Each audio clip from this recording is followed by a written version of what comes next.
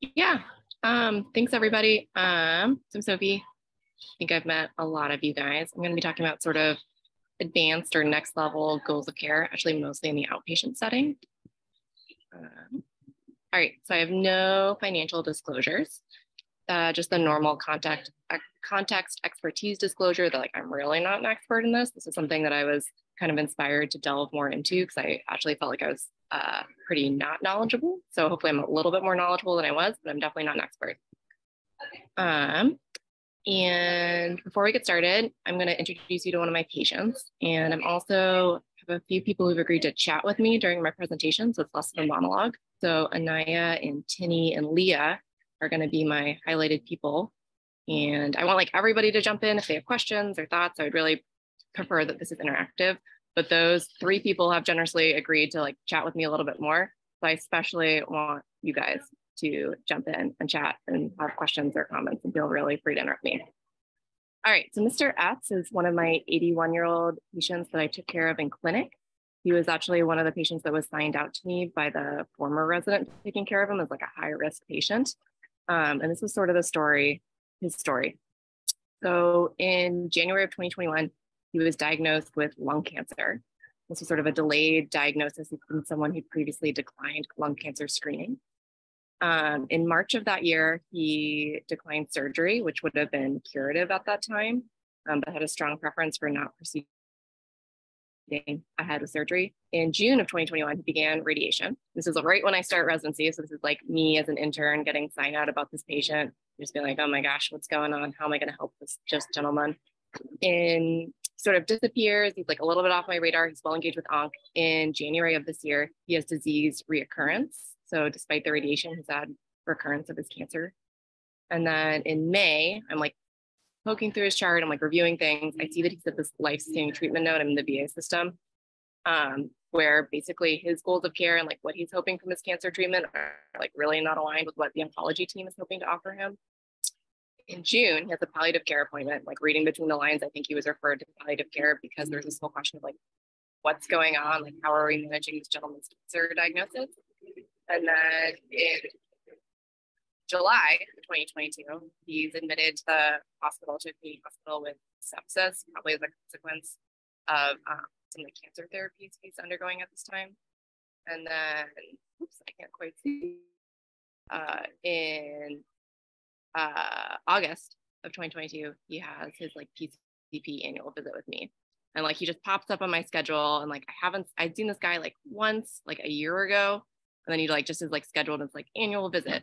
And I was like, oh my goodness, what should I even start doing?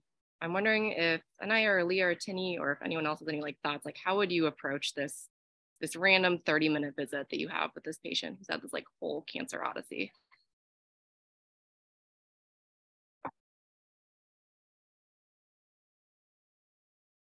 I think something that just like is coming into my head right now is like there again, it's been an odyssey for him. And like, I really just from looking at this timeline wouldn't know how he feels or what he knows or where he is. And so trying to like come into the appointment and like wash myself of all preconceptions before the appointment and just be like there to like basically have no expectations of the appointment, but just like be there for information gathering. I think that's such a good point. I think it'd be like really easy to look at this timeline or like look at this in the EMR and be like, have like some big judgments about what's going on. But I totally agree. I think that was I spent a long time thinking about the appointment. In the end, I was like, I really don't know how he feels about his healthcare. If he's like really pleased or displeased, like if he feels like we're doing a good job or a bad job. So that was definitely like one of my big goals, which is to do some like information gathering of like, how does he feel like things are going? Tinny, do you have any like additional thoughts? I feel like you've got a similar patient panel at the VA. So I wonder if you've run across any like similar experiences. I think one of the other things is to kind of ask him if there's anybody else that he would like to have this conversation with. And if you kind of know that that appointment's coming up, to have your nurse care manager or MSA call and see if the appointment can be made with whoever he wants to share this with, so that you can have a shared decision-making process. Yeah, that's a great point. And as I got to know this guy better, I realized that like his wife was super important to him. I think that's something I did a hint of before this, but yeah, being like more proactive about reaching out. Anyone else have any other thoughts?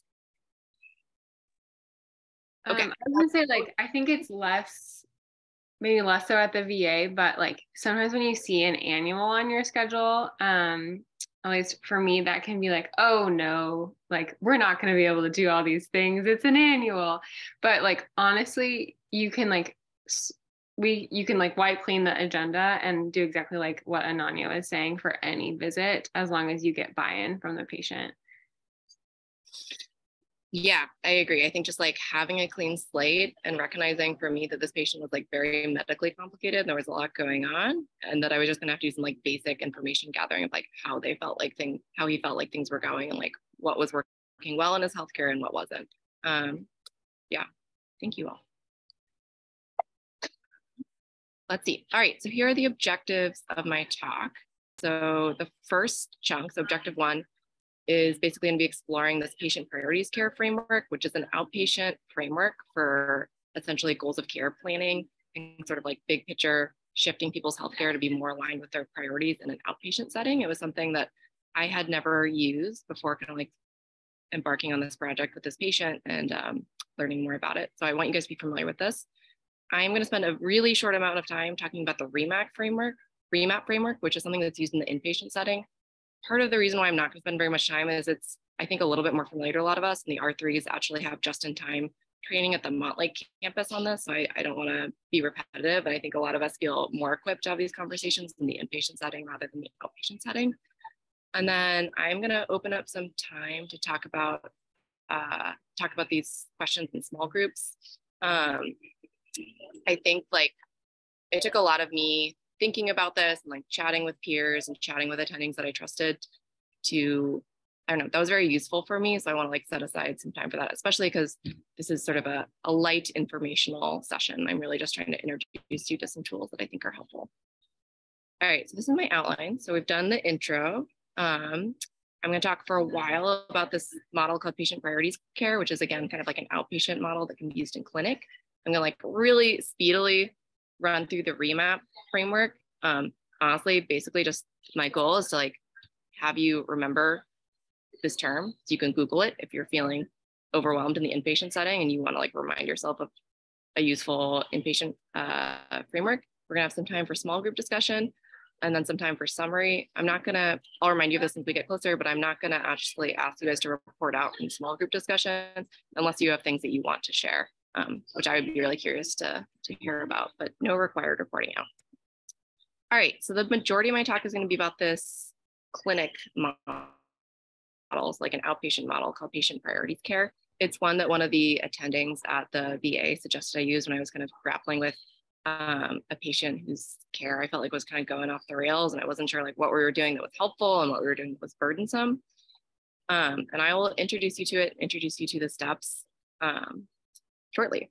All right, so like I think big picture, like what should this patient, Mr. S, and I like focus on during this annual visit? So like already gotten some useful hints. Leah said sort of like wiping the slate clean, kind of, you know, approaching this from blank slate, just like listening to what the patient wants to focus on. I'm wondering if anyone else has like any other ideas for like what I should be focusing on during this clinic visit, either in the chat or feel free to chime in. I think it'd be helpful to kind of get a sense of who he is and like a little bit of social history, as well as his like baseline like medical literacy. That can kind of help you out. I totally agree. Like, who is this patient? How is he thinking about his medical care? What is like the social context that he exists in? Any other thoughts? Code status, advanced care planning stuff. Yeah, that would definitely be helpful. I didn't delve into this, but this is someone who there was like a very brief life-sustaining treatment note from his oncologist that I was getting the strong vibe that like the oncologist was really not pleased about how the code status conversation had gone. And it was like full code, do everything, even this guy with like metastatic recurrent cancer. So that was definitely something on my mind where I was like, oh man, if I could even start to get at that, that would be really high yield. Thank you, Kristen. Any Any other ideas? Can I just point out really quickly that there's oftentimes like this fear that this patient is gonna like land in the hospital between like you seeing him and the next time you're seeing him, and this like rush to get a code status in during one visit, which I don't know is really sustainable or practical, because it would take more than 30 minutes in the inpatient side to have a goals of care meeting. They're often like an hour. So I just feel like that's something to have in the back of your head, that like it's scary, but you know, it's going to take more than one visit.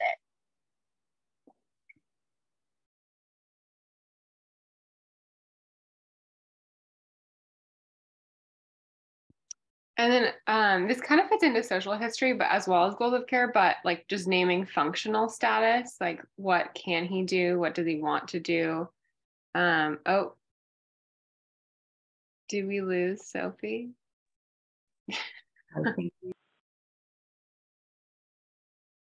Fabulous. Okay. Well, it's going to be extra challenge for me. So thanks everyone for bearing with me. I actually want you guys to talk now because I'm not going to be able to see the chat. But just to recap, when we left off, Timmy and Leanne and Aya and Kristen had all brought up kind of good thoughts about like what should we focus on clinic, kind of doing some basic social history gathering, trying to get a better sense of the patient and kind of who he is and how self-care is or is not working. All right, can we go forward a slide? Yes. All right, I'm going to assume we're forward one slide. We are, yes. So the framework that I'm going to talk about today is called Patient Priorities Care. It's basically a structured interview format. It takes 30 to, it was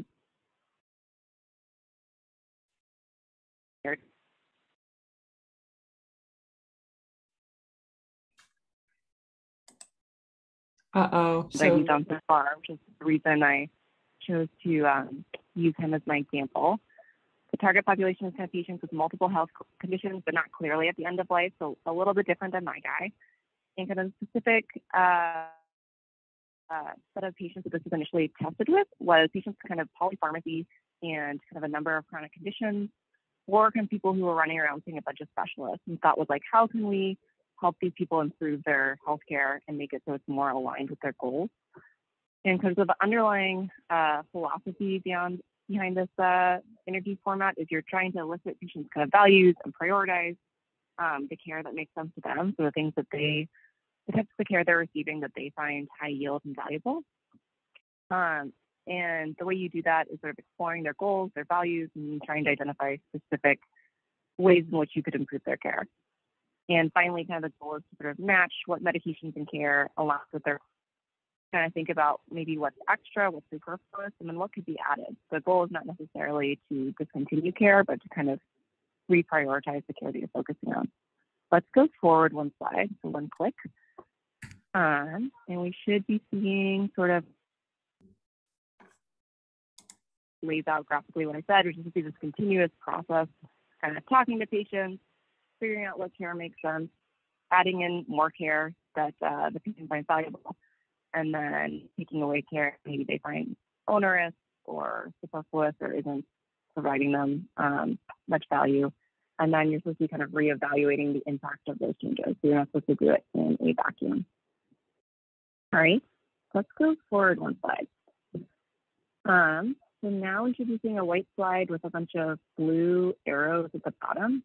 Yep. These are the steps of the conversation. So each of these arrows is sort of one piece of that conversation, and it moves from left to right. And so the thing you're supposed to start with, which is a question, so it felt intimidating to me when I first learned about it, sort of like what matters most. You can click forward one. Now we'll have a green circle. And these are supposed to be different domains of like what maybe could bring a patient enjoyment. So kind of in the top left, we have connecting. So these are patients that are motivated, or elements of an individual patient's life that are kind of focused on connecting to other people, so like family, community, spirituality. There's this kind of nebulous bucket on the top right of enjoying life. Bottom right, you sort of have this area where it's supposed to be kind of the patient's preference for autonomy, so functioning, dignity, independence. Then bottom left is sort of preferences around how they want to manage their health. These are like huge buckets. And when I first learned about these and when I first saw them, I was super duper intimidated. I'm wondering, very hard, I can't see who might want to contribute. Do you guys have any thoughts that you could ask to try to kind of elicit what patients think about kind of different, these different buckets?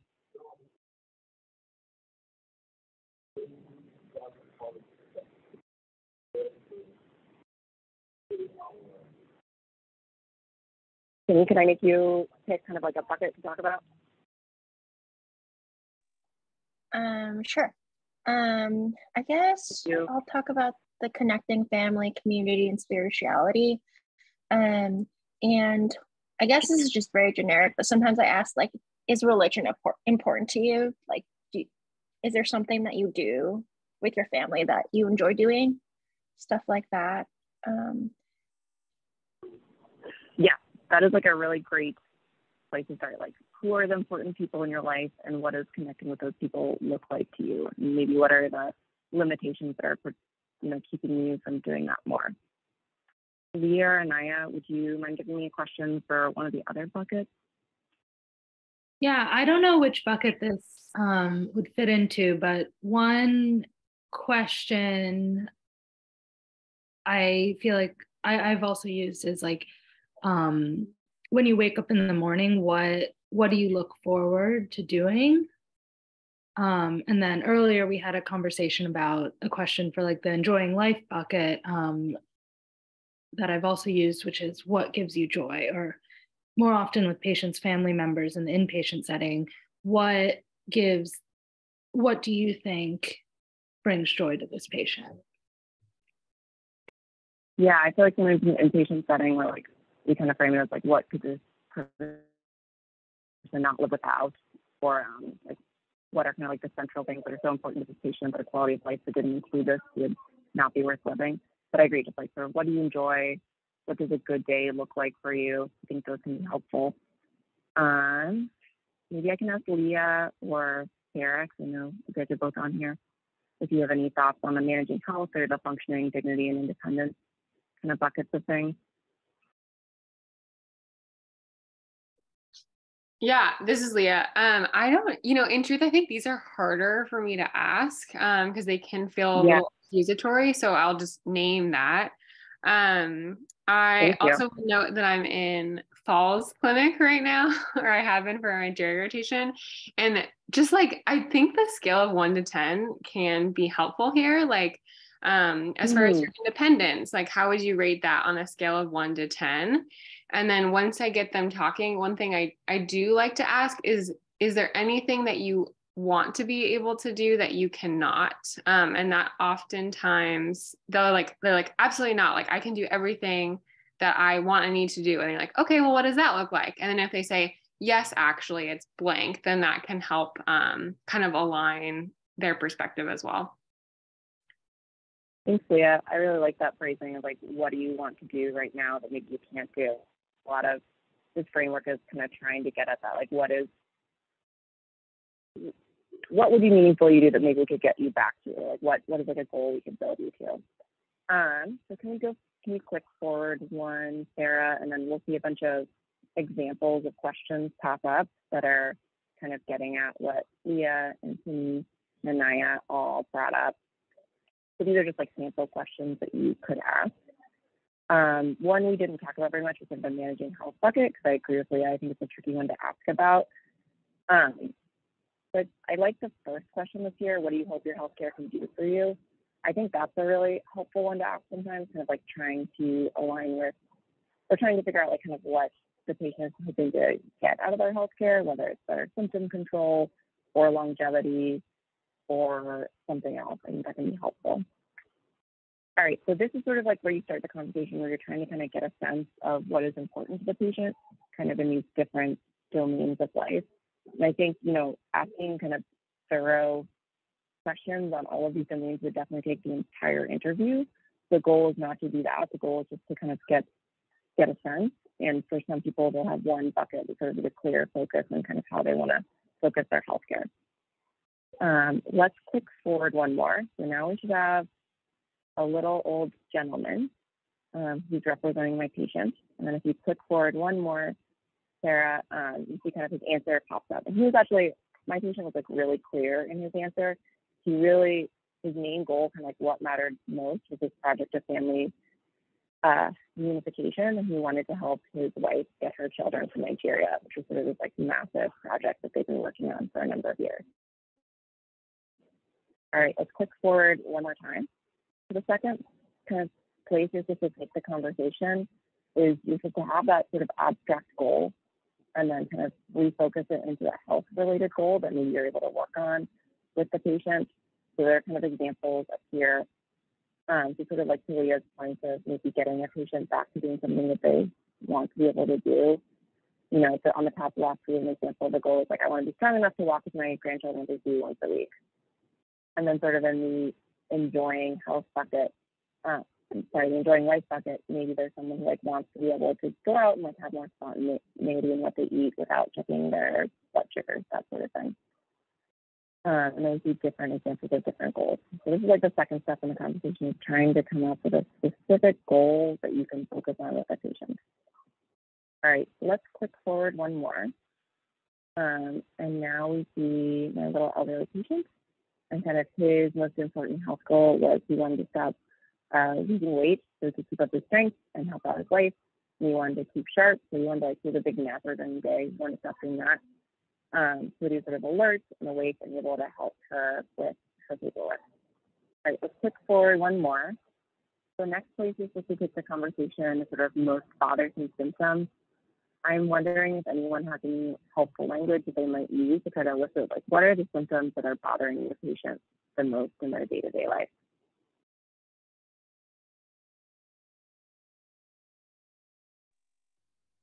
I like the phrase, if I could take away, oh, sorry, go ahead.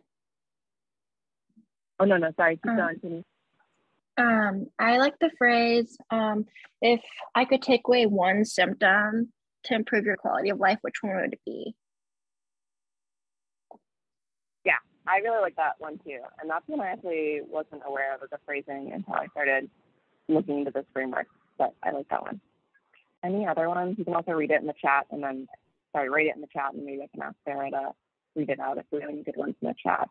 Yeah, Sophie. So Wes asks, he throws in a couple of questions. What does a good day look like? What does a bad day look like? I think those are great ones, Les, and especially if you can kind of get at a particular, maybe like sticking point, like maybe the person like has a lot of pain in their knees and that's preventing them from like walking around, which is a goal or something like that. Any other ways you guys like to phrase this?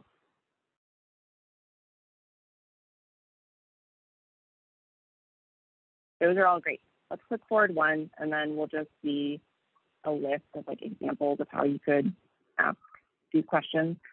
The second one is sort of the framing that Timmy was suggesting, like what would you get rid of if you don't have the ability to do. I like the third one here, where you're trying to basically elicit maybe things that you've missed, like maybe the patient has a particular bothersome symptom that they feel like their healthcare team or their doctors just really don't know about or like don't understand well. This one has been really helpful for me. And then the fourth one kind of gets that point Leah made earlier of like, why aren't you able to maybe do the things that you find meaningful or the things that you most want to do? Here's a list. Let's click forward one. So we should be seeing my little elderly patient, Mr. S. And his main complaint, click forward one more. There's like a speech bubble that pops up. His main complaint was that he just felt really skinny and weak and couldn't enjoy meals with his wife, which was like a big sadness for him. He really enjoyed the cooking. All right, let's click forward one more. So now we should be on helpful care. So that should be in bright blue at the bottom of the screen. Does anyone have any good ways they like to frame kind of like what care you're giving to the patient that maybe they find helpful?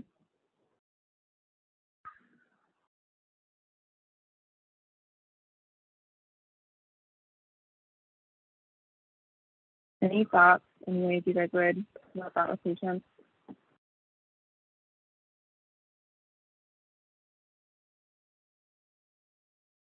That's okay. All right, just click forward one more, and we'll just give you kind of a list. I think it's hard because sometimes the assumption, at least in my mind going into this, is like you assume that a lot of the care you're providing maybe is helpful, like you kind of focus on the benefits, or maybe that's an assumption that I made. But I like this list of like what's working well for you. And I thought the third one was interesting, like what appointments you look forward to going to. So just like on an effective level, kind of what parts of your healthcare are bringing you joy in a day-to-day way. All right, and then clicking for it further, we have burdensome care. Oops, sorry. You click one forward, you see my little patient, Mr. S. If you click forward, you can see that he thought it was particularly important that he got his oxycodone for his metastatic cancer, which is obviously important. And I was actually really shocked to hear that you liked coming to his primary care visits. We had a couple of them at this point when I sort of reevaluated how things were going and implemented this new framework. And I think my bias is I was like, man, I feel like we're like really not doing very much of these visits. And you seem like they're a lot of your time and you don't live real close. But I was surprised to hear that he really enjoyed coming to see me, which was a nice surprise. He thought it was like useful that I was sort of like keeping an eye on how his health was going big picture. And then he also brought up that the social worker he's been connected to you through oncology clinic was really helpful. And this was something that was like really helpful for me to hear, because it let me reach back out to her and kind of encourage her to continue following up with him. So I hadn't realized that was such a big thing that was helpful to him. All right. And if we click forward one more, you should have burdensome care highlighted in bright blue at the bottom of the screen. So in this part of the interview, your goal is to sort of elicit from the patient what parts of their healthcare they find burdensome or onerous or not especially useful. And if we click forward, we'll see a bunch of pills on the top left. So like for a lot of patients, polypharmacy can be a big issue. And this was sort of one of the original things that they were interested in the study population was like how patients thought about polypharmacy. Click forward one more. This is an insulin needle. So like a lot of times we have these elderly patients on these therapies such as insulin that are pretty burdensome and maybe could be eliminated depending on the patient's individual medical condition. Click forward one more. This is a Go Lightly tub. So like thinking about screening, like what are the benefits and burdens of different screenings that we're prescribing, and could we eliminate some screenings based on our patient's healthcare conditions. If you click forward one more, there's a calendar.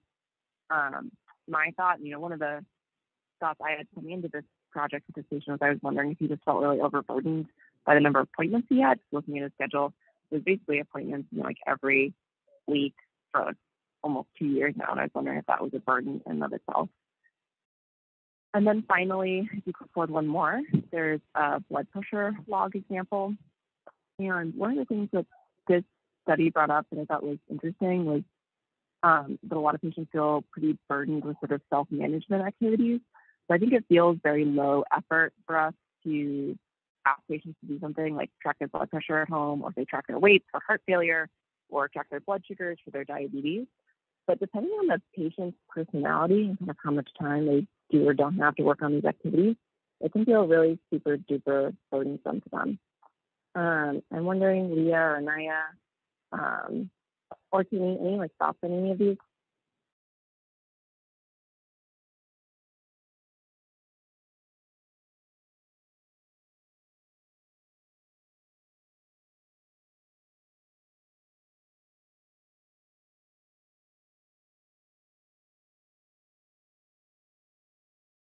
All right, that's fine. Doing a dramatic pause. Oh, sorry. Oh, yeah. Leah was going to jump in there. Oh, yes, please do. No, I was just saying I was going to let anyone else participate, but I am actually just really curious to hear your thoughts, because I don't have a good framework for this, was what I was going to say. And I'm wondering if that's what others are thinking too. Yeah, like what's burdensome and what's not. I think fundamentally one of the takeaways I got from this project and this framework was like it's actually very hard to know from the outside what is going to be burdensome to patients. And there are some patterns of things that tend to feel burdensome, like screenings, like polypharmacy, like self-monitoring activities at home, like blood pressures or glucoses. You don't actually know until you talk to the patient about what they in particular find burdensome. So I think it kind of goes back to that earlier point that I think Timmy made about approaching it sort of with a blank slate and just really being curious and kind of investigating what does this patient find burdensome. It's hard to know from the outside. So I think just asking open-ended questions about what parts of their healthcare are not working well for them is sort of the recommendation that I took away from this. All right, let's click forward one more. So for my patient, what he didn't like was needles or being cut open. So he really didn't want surgery, and that had been one of his initial, obviously, reasons why he declined surgery. And he also did not like being hospitalized. All right, and then click forward one more. So now we should be on the one thing, and we should be seeing bullet points on the screen. So basically the goal of this interview is to try to come up with a sort of like a goal statement. So you and the patient come together where you agree to focus on a particular bothersome symptom or helpful or bothersome care so they can achieve some specific health goals. So for my patient, if we click forward to, we'll see another speech bubble that pops up with my patient. And then we see that he wanted to gain weight and keep up his energy so he could help his wife reunite with her children. All right, if we click forward one more, we'll see an after visit summary, basically summarizing kind of what I took away from my conversation with the patient in clinic, where we started methotrexate, both for sort of mood, breath, and low mood concerns, as well as an appetite stimulant and help him sleep during the day and avoid sleeping. To help him sleep at night and avoid sleeping during the day. And I talked to his social worker to let her know that he wanted further social work help. And then we decided to follow up closely since we brought up that we thought CCT visits were actually helpful and not burdensome as our mission has appeared. All right, and then let's click forward again. So here we should see, putting this into practice. This is just like a printout that I did, and I was taking notes on paper during the visit. My goal in showing you this is basically just to show you that it actually, I didn't write that much. It wasn't that crazy. And I proved that I actually did this during a visit with a patient, which, I don't know, I wasn't sure that it would be possible. And then if you click forward again, you should see interesting data, and click forward one more time, and there's a table that comes up. This is really interesting data from the original study population that basically shows the impact of putting this framework into action, where the intervention group had this framework implemented, so the patients already care interviewing framework implemented. The control group is just a matched group of patients who did not. And in intervention groups, you can see they stopped more medications, and particularly cardiovascular medications. Then interestingly, more psychotropic medications were added, so more medications addressing depression and anxiety. And they also had this interesting metric of consults avoided, where they were basically measuring the number of, the decreased number of specialist visits. The intervention groups also had fewer specialist visits, so more consults were avoided. Let's click forward one more. So now we're seeing some information about where this intervention was tested. The big drawback to this is it was tested a really monolithic population in suburban Connecticut. And there was one smaller validation study done in Texas. But clearly we don't know how this. So I think at my clinic at the VA, it seems pretty reasonable to try this. But I think depending on the patient population, kind of this approach may or may not be so successful. But I think since it starts with a really grounded approach on what's most important to their patient, I would hope that it would still be useful in different groups of folks. All right, let's click forward. So now we should be looking at templates, and then click forward one more time, and you'll see an EPIC template that pops up. So you can look under my smart phrases in EPIC, PPC for patient priorities care, and you can steal my smart phrase if you want to try this with one of your patients that you maybe are wondering kind of what you're doing in clinic. Then in CPRF, it's a little more clunky, but you can copy it from my templates, or you can email me if you want a copy of this template. And let's click forward one more time. And I'm just wondering if anyone has any questions or thoughts about this framework in particular, or putting this into practice in an outpatient setting. This is Ananya. I just wanted to say that this is so helpful for us. I really appreciate that you're giving us this framework and your smart phrase to address goals of care in the outpatient setting, because that is a place where I feel like completely unprepared. And I just really appreciate it. Thank you. Oh, thank you. I really appreciate everyone sticking through with all my terrible tech problems. Yeah, I thought this was really useful, and I thought it was something that I really didn't know how to do. And I feel like when you're on the inpatient side, you end up doing so many admissions, and you're like, dang, I really wish they'd address goals of care in the outpatient setting. And then the next day you're in clinic, and you have someone on your schedule, but you have no idea kind of how to actually do it in a useful way. Or it feels very reduced like code status, which I think can be a really intimidating place to start, especially if you don't feel like you really know the patient that well, just diving into a code status conversation without any idea of what they're thinking about their healthcare. Any other thoughts or questions? Just some comments in the chat echoing Ananya's sentiment that they really like this, and also thanking you for the smart phrase. You're welcome. And Sophie, just for a time check-in. So currently 10:37. So we do have a last talk starting at 10:45. Yeah. So we've got about 8 minutes. And our interns are gonna have to bring off. Okay, perfect. Our interns off. Yeah, thank you. I was going to ask you where we're at time. I think what we should do is actually we should totally skip the remap section of things. So I really just wanted to briefly introduce you to this. Okay. So hopefully you can remember it and Google it on your own. I'm happy to send people the slides if they want to look for it. It's very brief. And if we have 8 minutes left, I would vote, let's move to discussion for 6 minutes, and then we can come back. And if people have anything they want to share from the discussion group, that's great. If not, they don't have to. And then, sorry, I can't see the chat because I'm on my phone, but hopefully we can share. Go with the discussion questions, and I would just ignore the inpatient ones. I'm sorry, I ran out of time with my tech problems to talk about that. Okay, great. And so the discussion questions are, I'm just gonna go pull those up. I will post them into the chat really quickly. Sorry guys, as I get Word document up here. Hold on, I'm gonna stop sharing my screen and I will post these in. I think that sounds like a good plan. Yeah, and then Ananya, I'm gonna post the link as well to the, for folks, so interns, intern core conference is gonna start at 10:45. So you all can, let's see. Let me see. Yeah, I just put the link in the chat. Yeah. Oh, did you just throw it in there? Thank you. Oh man, so helpful. Let me. I'm gonna start with the first 3 questions that Sophie had. There's actually, I think unfortunately I forgot to send this out to you guys in advance because there is a picture with a graph.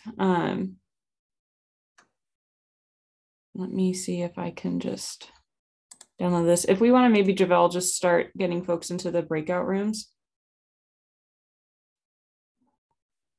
You said 6 minutes? Is that what I heard? Yeah, I think like no time. Well, with it being 40, why don't we just do 5 minutes and then we'll just have folks come back at 10:45 for Dr. Coventry's talk, and interns can go ahead and break off to ICC. Awesome. Great. I'm going to wait until the interns leave and then recreate the breakout rooms once they leave. Okay. Sounds good. And as we do that, I'm going to try to, yeah, apologies. I knew I was missing something. I didn't send the goals of care discussions out to folks beforehand. I'm going to actually, I think I can share a document in here, can't I? Yeah, I can. Let's just go to, I'm going to just pop that in the chat.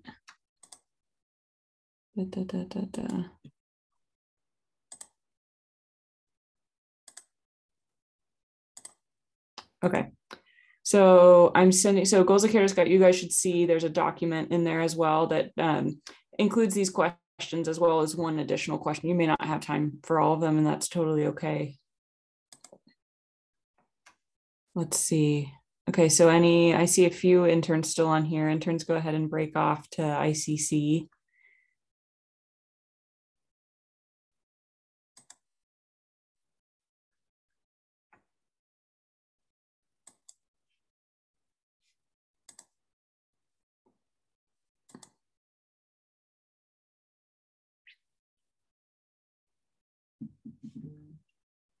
All right, I'm gonna open up the rooms. I'm gonna do 5 minutes.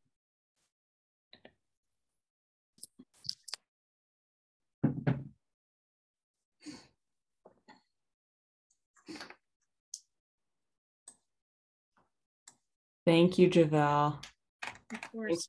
I don't see our next person yet. Yeah. Dr. Coventry, yeah, she's one of the psychiatry residents. And so I think she was probably just planning to join just for her part of the talk. Yeah. Thank you for helping us through all these tech things. It worked out okay. Yeah. Technology, what are you gonna do? Yeah. What are you gonna do? I got this cool pop-up just now. I like all these updates Zoom is doing. It says that now, you can project like a message to breakout rooms. Now I can like speak into the breakout rooms. There's a disembodied voice now. Yeah, it's like the voice from above. Oh man. Yeah, it's like interesting. Probably not going to use that, but interesting. No, it's there.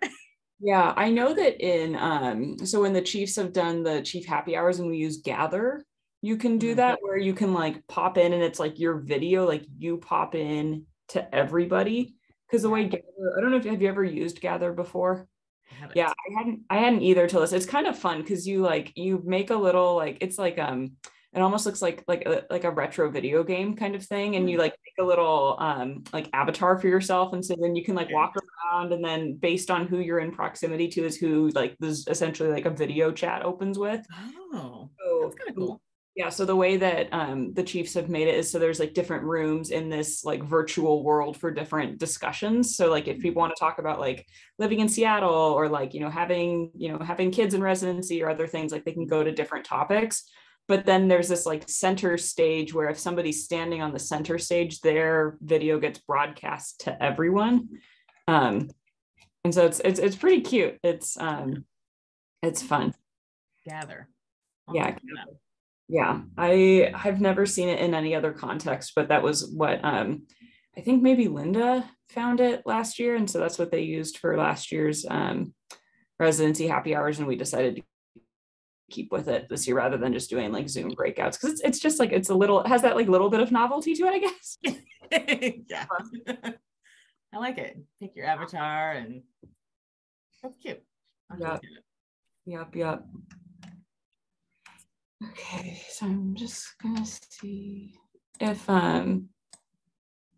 Audrey pops in. I don't know if she is gonna like. Well, I guess we would see her. Yeah, we'll see her. Right? Yeah. Okay. Yeah. Okay, I'm just gonna go back to her.